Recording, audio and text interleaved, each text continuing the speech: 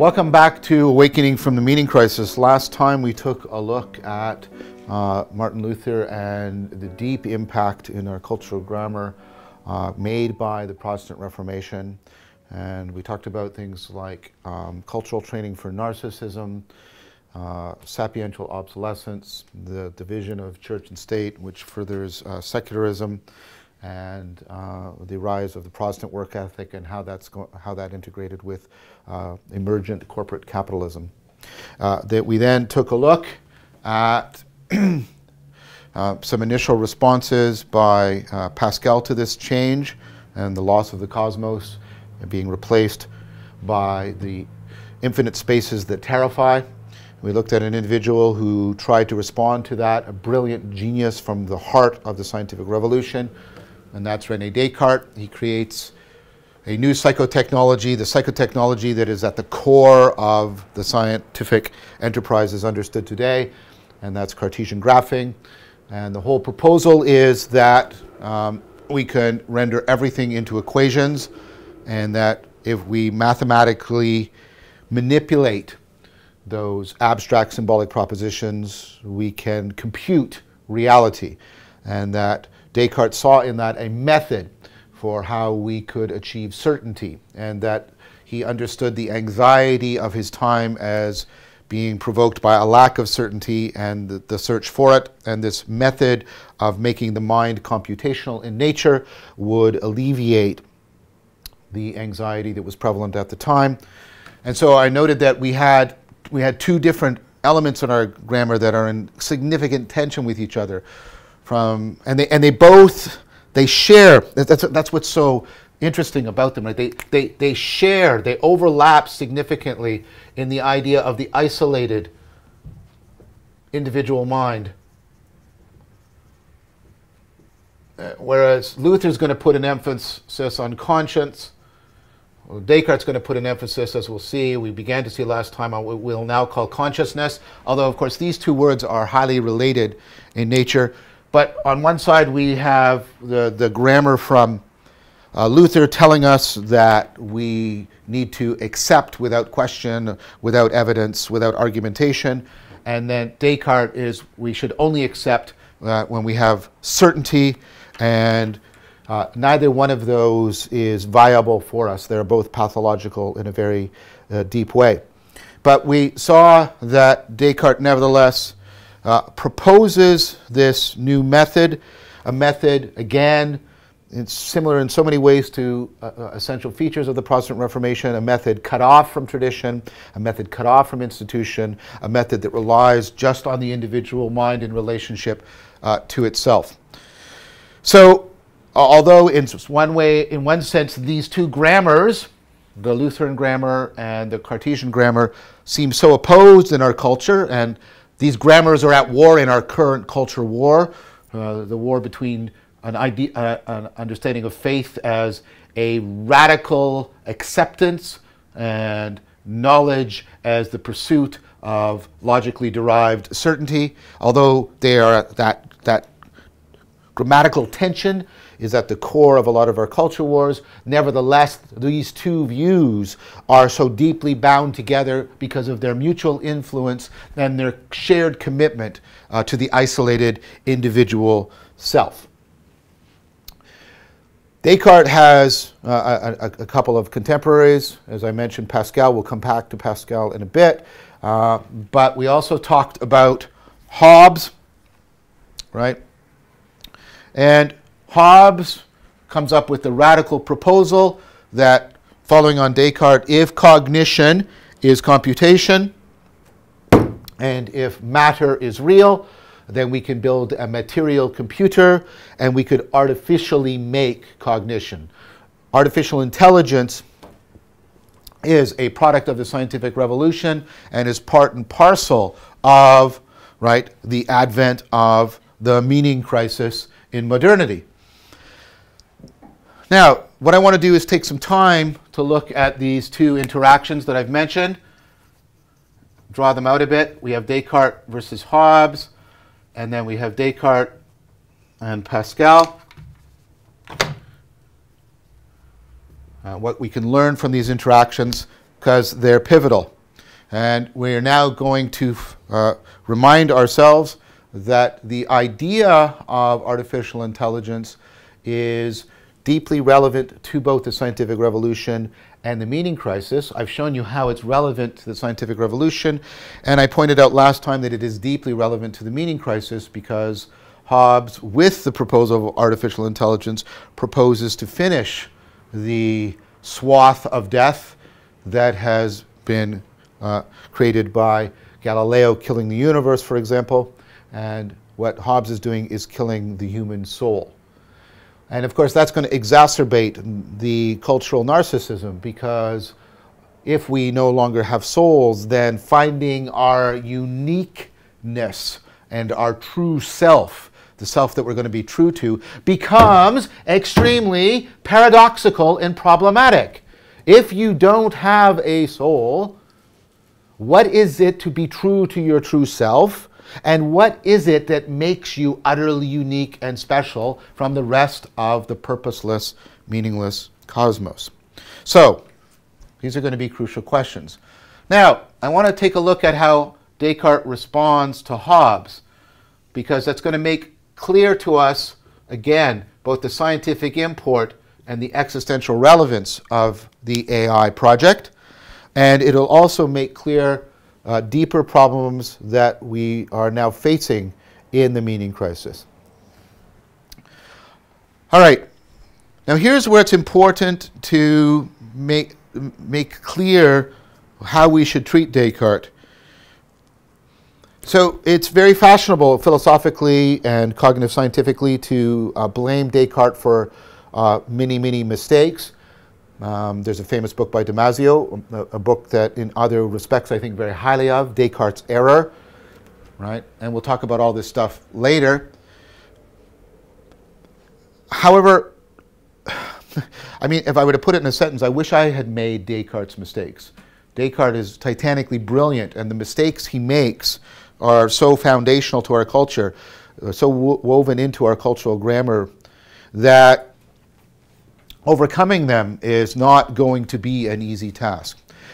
Why I say this is because I want to look at how Descartes actually rejects Hobbes' proposal of artificial intelligence, and why that rejection is still scientifically, philosophically relevant to us today, but how it makes our existence problematic. What I want to say is there is often a claim made that Descartes rejects Hobbes' materialism because Descartes is Catholic and that his motivation is religious. And then there is the innuendo that Descartes is actually operating, sorry for this pun, in bad faith. He's merely trying to preserve his religious beliefs. I think this completely misrepresents and is a disservice to Descartes' intellectual integrity. Descartes does not respond to Hobbes out of his religious faith. Descartes responds to Hobbes out of the fundamental machinery and central claims of the scientific revolution. And I want to take a look at that because I want to show you how problematic our worldview is becoming and has become.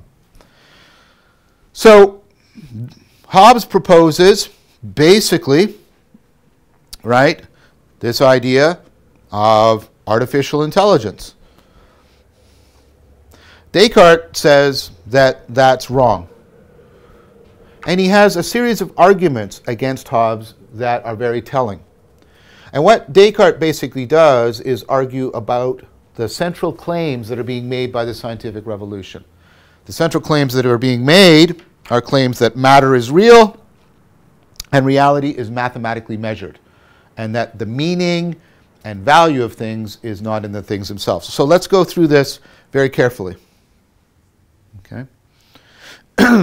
So Descartes says, well, Hobbes, if you're making an argument, if you're engaging in reasoning as opposed to just computation, you actually care, right? You have a goal, you're held to a standard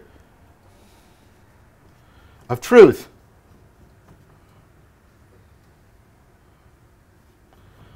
Because whatever I'm doing when I'm reasoning, I'm working towards the goal of truth, which means I'm acting on purpose. And secondly, truth depends on meaning. If I ask you, is the following claim true? Tu grip nik nik piki baka baka. Is that true? You presumably can't tell me if it's true or false because you first need to know what I just meant. Truth depends on meaning. So reasoning acts on purpose.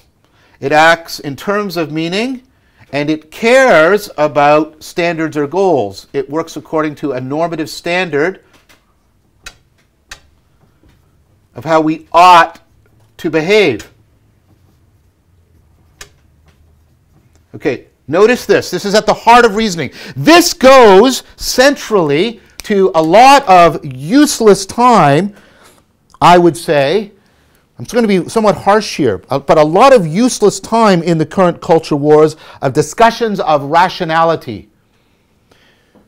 I actually am a scientist who scientifically studies rationality in human reasoning, and it is often surprising to me how little of the science of rationality advocates of rationality make use of.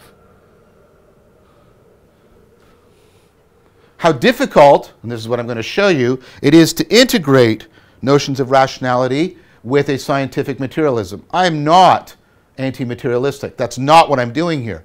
I'm trying to show you that people who advocate a model of rationality that is ultimately Cartesian, that rationality is about behaving purely logically in an attempt to get certainty in our truths, Sam Harris, for example, comes to mind, are not paying attention to the criticisms of that model made by the very selfsame Descartes. Do not advocate one side of a phenomena without paying attention to central criticisms made about it by its progenitor. Because what's Descartes saying to Hobbes? He's saying, well, look what's central to reasoning. Normativity, how things ought to be. Meaning and purpose. And Hobbes, and I'm going to act on Descartes' behalf here, and I can do this, I think, in all integrity and legitimacy, because we have Hobbes's letters to Descartes and Descartes' response, and Descartes' response are often contemptuous. So you can almost hear Descartes saying, Hobbes, you idiot, you can't have a material reasoner. Because what is the scientific revolution saying about matter? It's saying that matter is inert. It has no purpose. Right? There is no meaning in matter. We've been doubting that since Occam. Occam's razor. Remember what it actually cuts?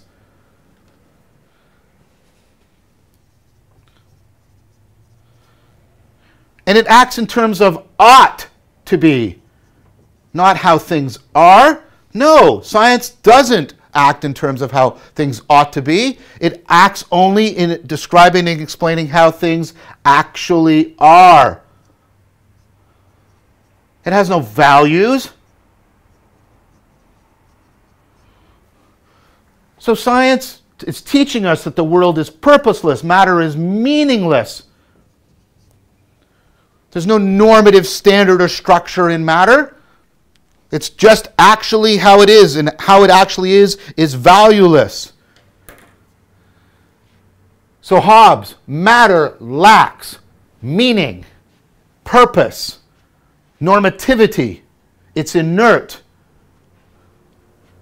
How could you possibly get all of those things out of matter?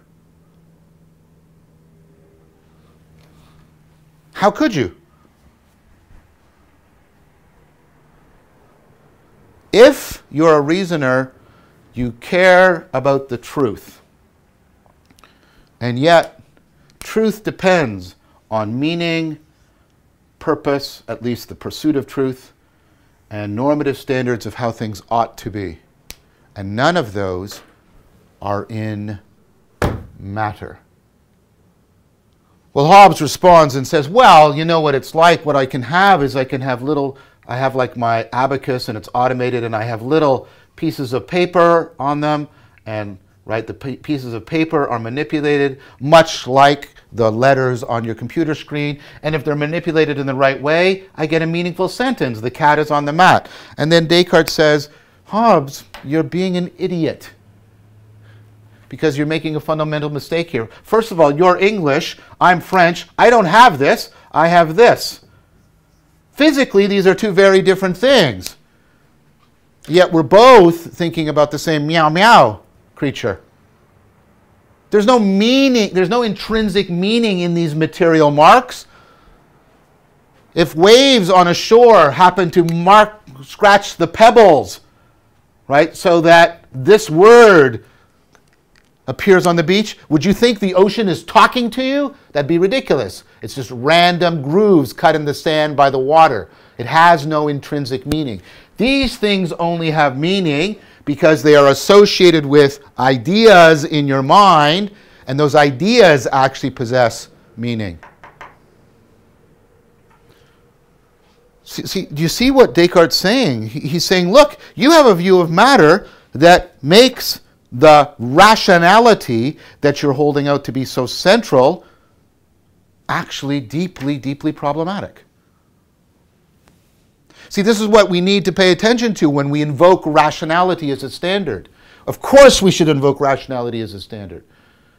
But first of all, two things we should note. The idea that rationality is just the logical manipulation of propositions is something we should question, because I've shown you already that's not historically accurate. That's a particular view that we see from Descartes.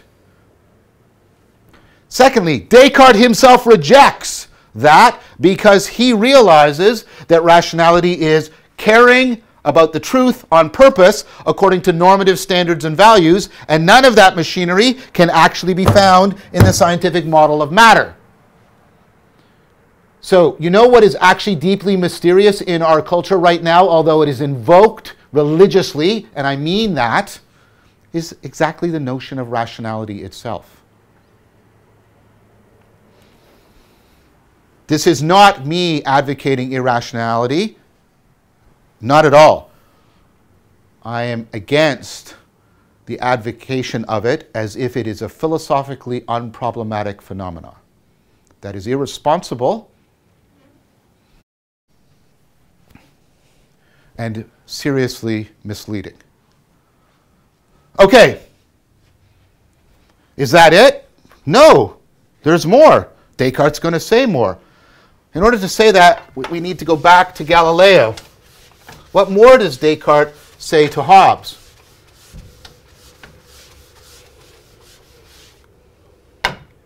What more does Descartes say to Hobbes? Hobbes says, well, look, Galileo had this problem, right? And we've talked about it, but let's go over it again. Mathematics is the language of reality, ultimately a Platonic idea,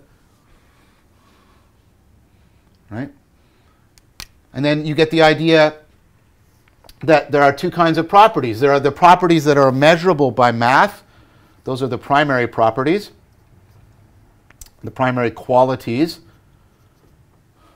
the ones that are mathematically measurable. And although the term isn't quite used this way in Descartes' time, shortly thereafter it's going to come to take on this meaning.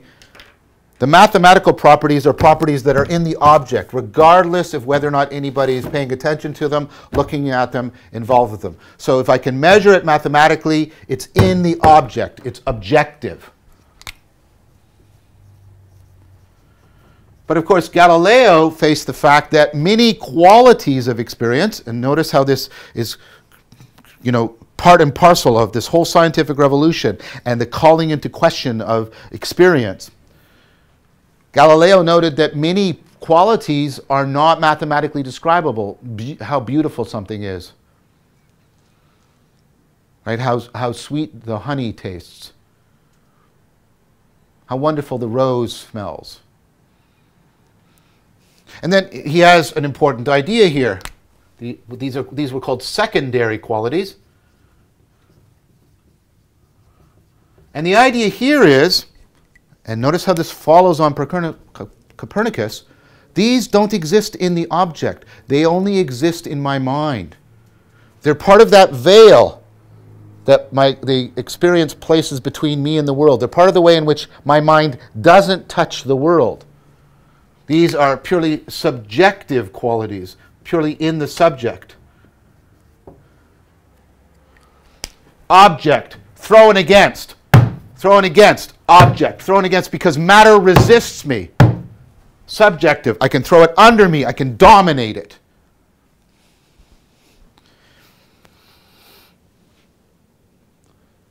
Now, notice what Descartes is saying. Descartes is going to pick up on this, right? Philosophers have a nice way of talking about these secondary qualities. They have invented this term called qualia, that's plural, the secondary qualities. And the idea here is they're purely subjective. They exist only in the mind. And that these make up an important part, and there's all kinds of debate about this. I'm not going to try and resolve that here. But somehow these qualia are central to consciousness. They're part of the fabric and or the content and or the nature of consciousness. Remember I said that Descartes is emphasizing consciousness. Now here's the idea. What the scientific revolution showed, one of its big insights is this is in the world, in matter, and this is not in the world, it is only in mind. And then what you can say to Hobbes is the following, and many philosophers have said it repeatedly. Thomas Nagel comes to mind and many others, right?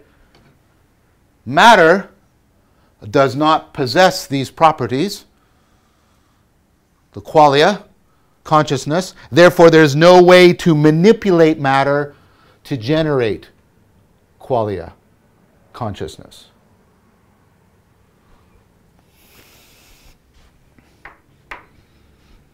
That's really, really devastating. Because it brings with it the possibility that the AI, not only will the AI not have meaning, not have purpose, not have any normative values, the AI will also not have any conscious awareness of its cognition. It will not possess consciousness.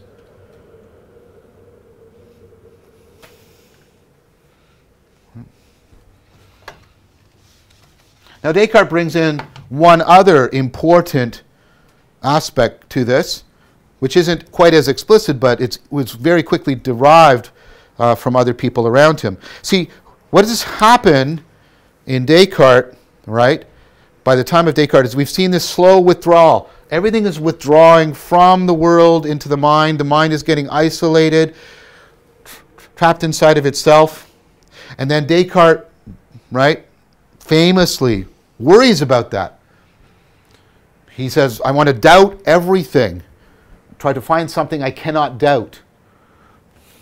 He makes to my mind, other people have said this isn't original to me, but I think it's important. He makes a mistake about this notion of certainty. There's two notions of certainty. There's a logical notion and a psychological notion. The logical notion of certainty is something like absolute deductive validity. It's impossible for the premises to be true, impossible, and the conclusion false. That's different from psychological certainty. Psychological certainty is an inability to doubt. So you find something certain because you're incapable of doubting it. The problem is these are not identical by any means. Think of the radical bigot. The radical bigot, I am not, I hope, such a person, but the radical bigot cannot doubt certain things. They cannot doubt the superiority of the white race or some other such garbage.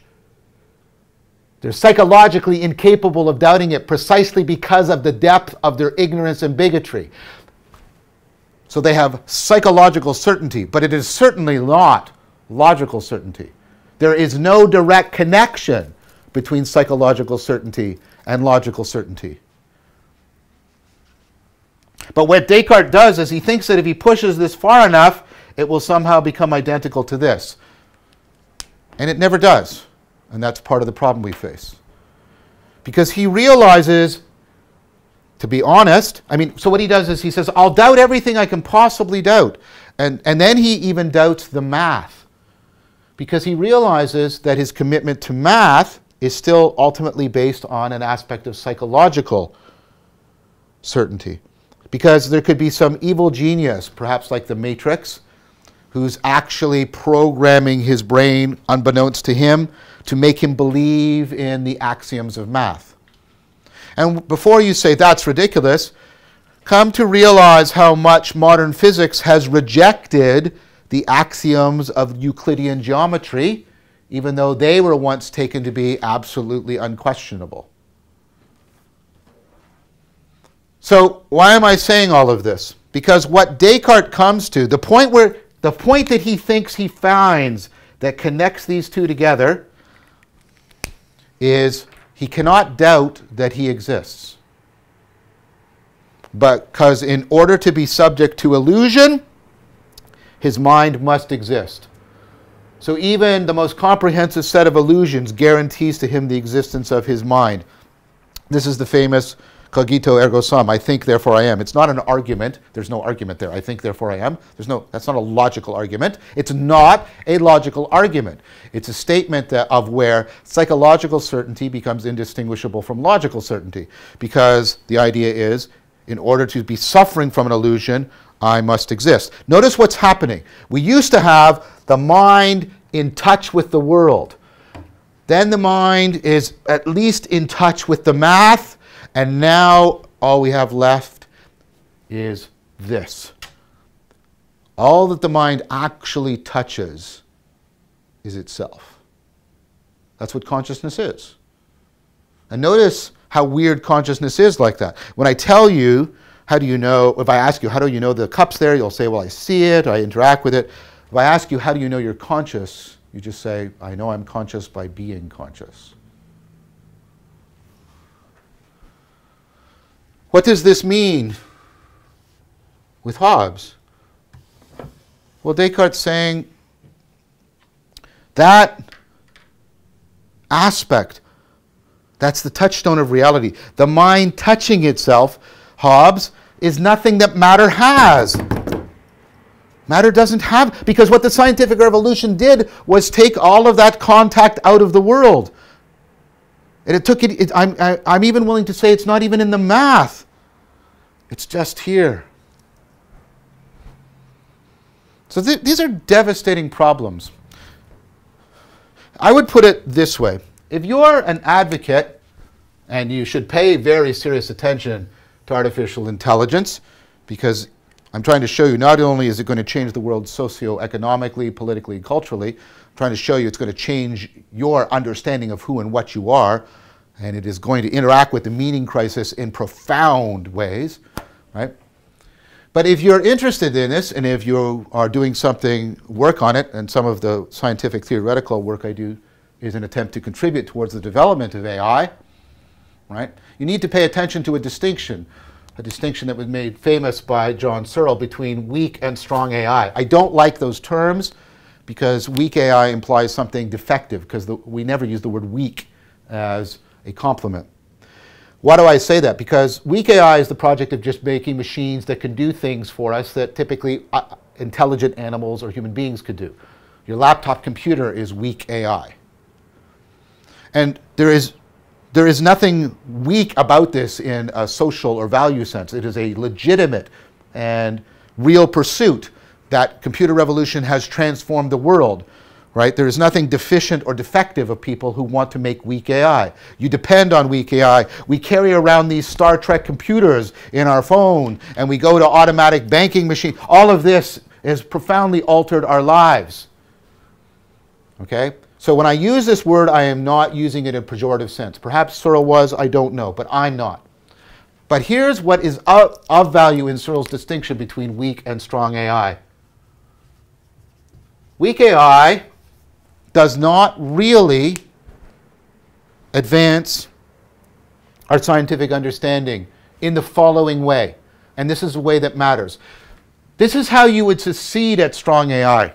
And when I say it, right, it should show you how difficult strong AI is. A lot of people now use this term, artificial general intelligence, to talk about strong AI. What is strong AI? Strong AI is to make a computer that not does just some intelligent things or models what it's like, but is actually an instance of mind. It's to succeed in Hobbes' project. It is to make a mind. But to succeed in Hobbes' project requires you do the following. If I'm actually making a material mind, how do I know I've really succeeded? If,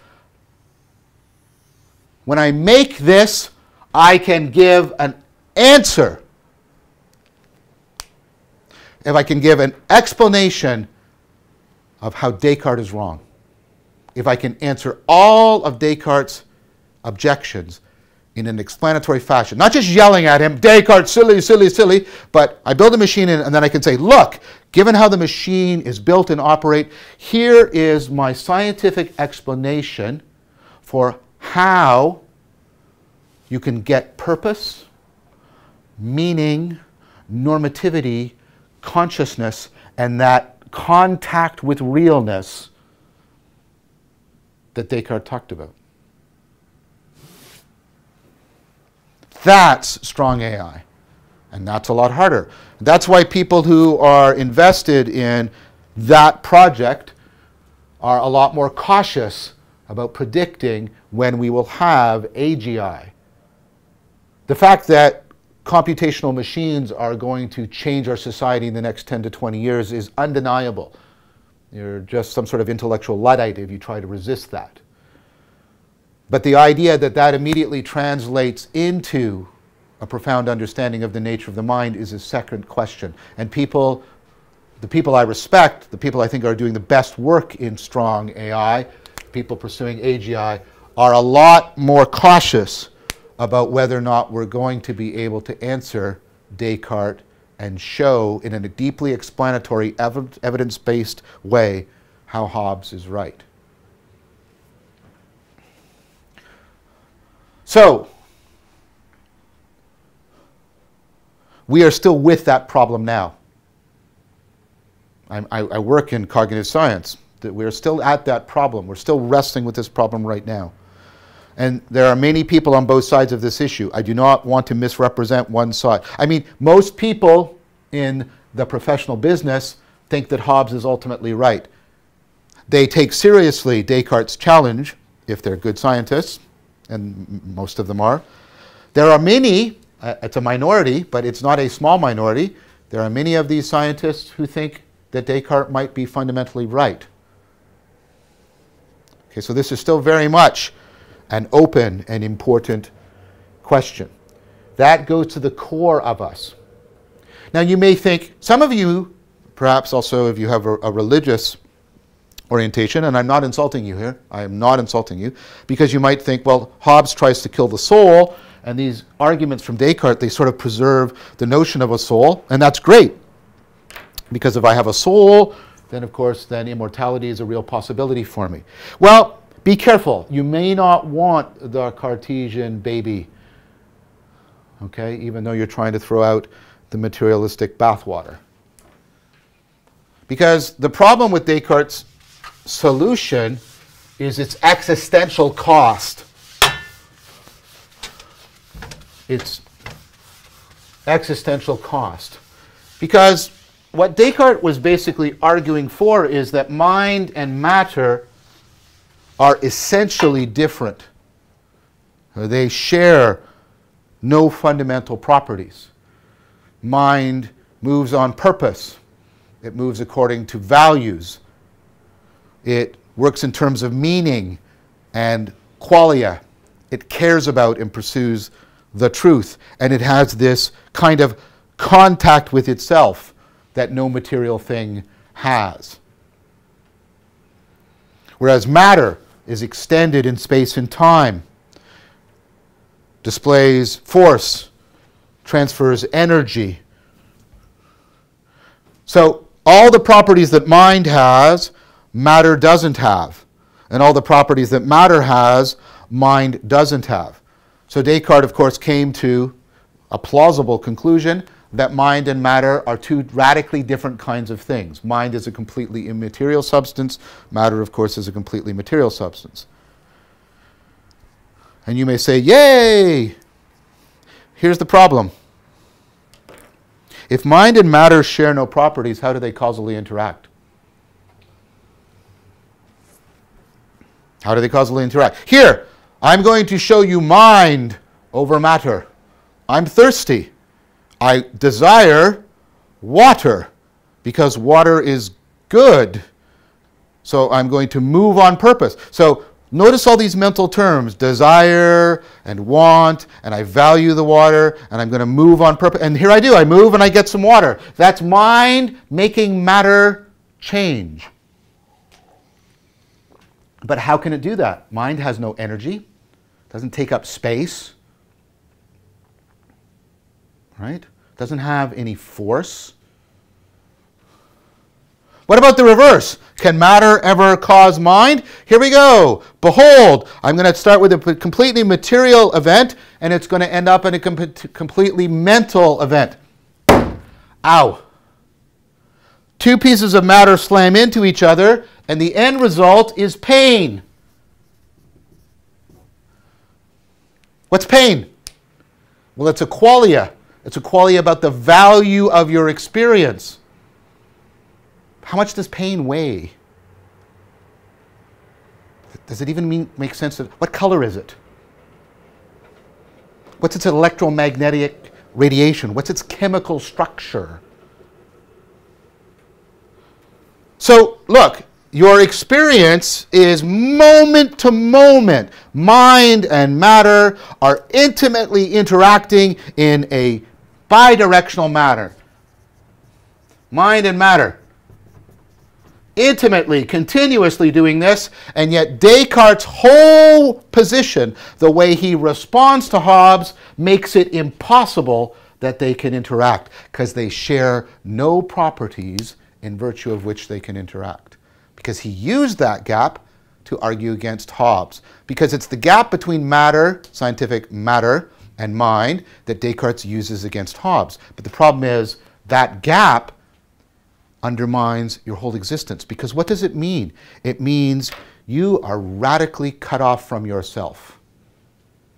Your relationship between your mind and your body is a complete and utter mystery.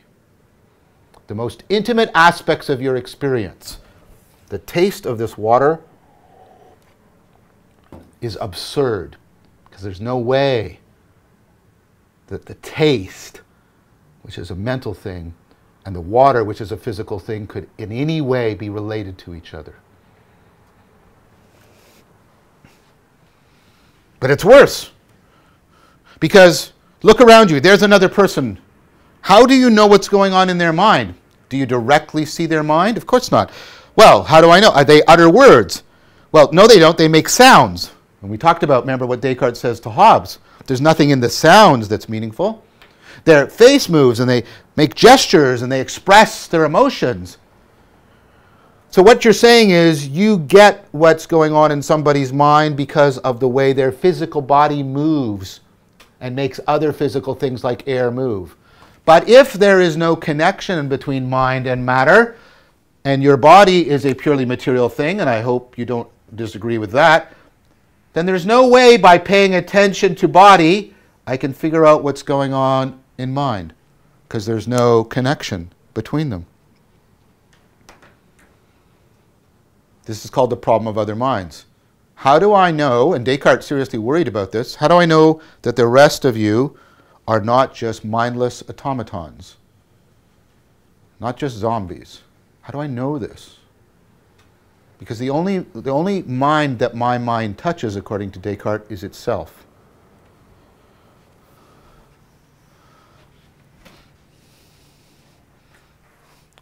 Well, At least the mind is still in contact with the world with Descartes, right, John? Because the math touches the world. Aha, be careful there. Descartes given us two different answers. He said the math tells us what's real, and it's objective, but the mind touching itself in consciousness is ultimately the touchstone, and I use that, touchstone of reality. It's purely subjective. And so what we have are these two different standards of realness. Subjective consciousness, objective math. And so what our society, our culture has now done historically is careen back and forth between them. You get, the empiricists and the positivists, right? No, science tells me what's real. And then all you say, well, how do you know it's not a dream? Oh, well, ha ha, silly, silly, silly. Nobody really pays any attention to that. And what you get are insults. You get insults and ad hominem arguments. It's like, well, no, answer. Oh, well, it's... And then we invoke rationality. And what do you mean by rationality? And how does rationality fit into this mathematically realized world when we don't have any mathematical, material way of talking about purpose and truth, etc.? It's very problematic. So you swing the other way, and you come over here, and you're the romantics. I don't mean the rock group, and I don't mean like romantic love, right? We'll talk about these guys in a bit, right? So what's ultimately real is my pure subjective experience, right? But then the problem with that is, well, how is that to be in touch with the world? How is that to be in touch with other people? How is that to be in touch with reality at all? It leaves me totally disconnected. How would I know it's not just all a dream? And so I go back and forth and back and forth. So what Descartes actually gave us wasn't a secure way of being in contact with reality. He gives us a completely unstable grammar of realness. And our culture is riven by these two demands, and we swing back and forth between a subjective and an objective account of realness, as we swing back and forth between attempts to understand the relationship between mind and body and between mind and mind.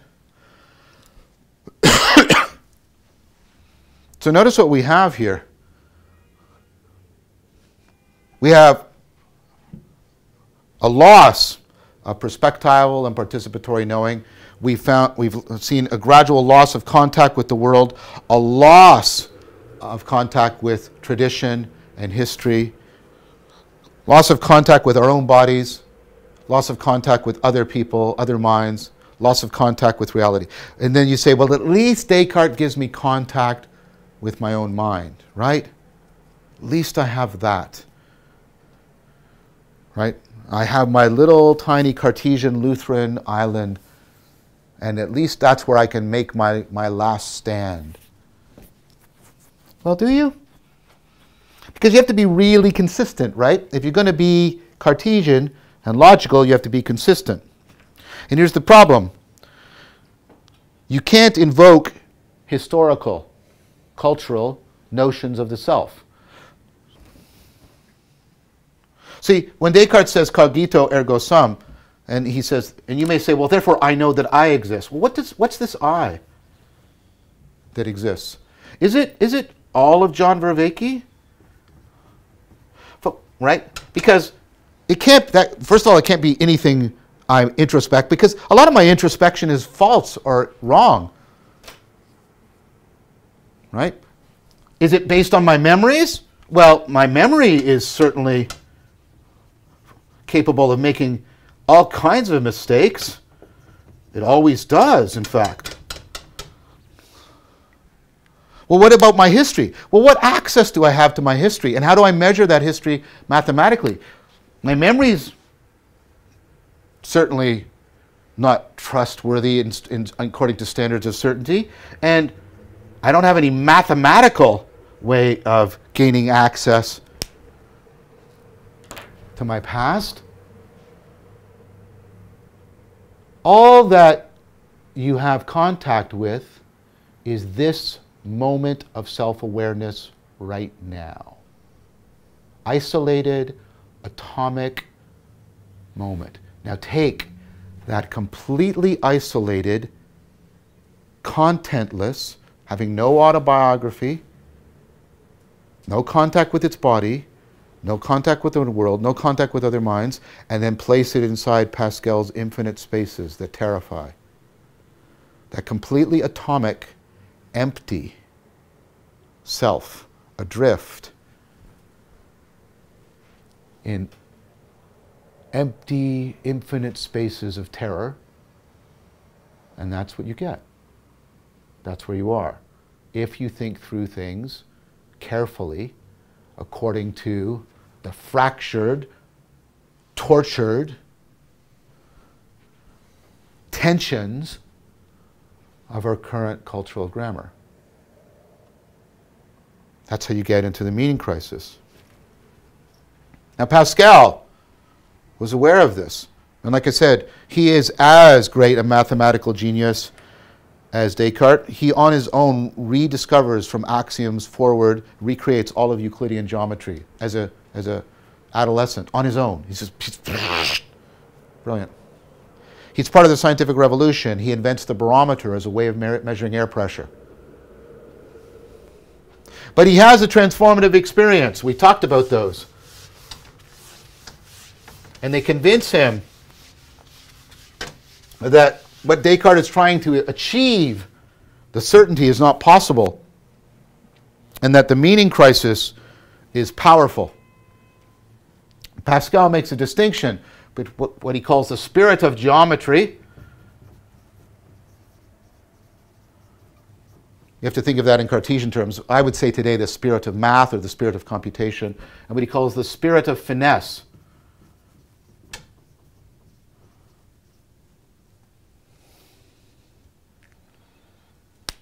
And his fear, his concern is that we have lost this. And we have come to think of all of knowing and being in terms of the spirit of geometry. And this is a theme, this Pascalian theme, as you've been seeing it running through this history. We have slowly lost procedural, the importance of procedural knowledge, knowing how to do things. We've lost perspectival knowing, knowing what it's like.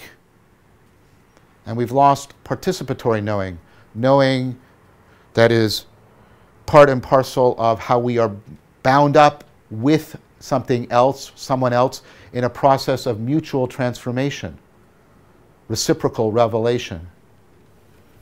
Because that's what finesse is, to do something with finesse, right? If I do something with, if I'm doing a move in Tai Chi and I do it with finesse, right? It's like jazz, right? There's an element in there, right, that I can't capture in terms of mathematical propositions. It's knowing how, in terms of knowing the right timing, the right placement. When you're kissing someone else, right, you have to do it with finesse.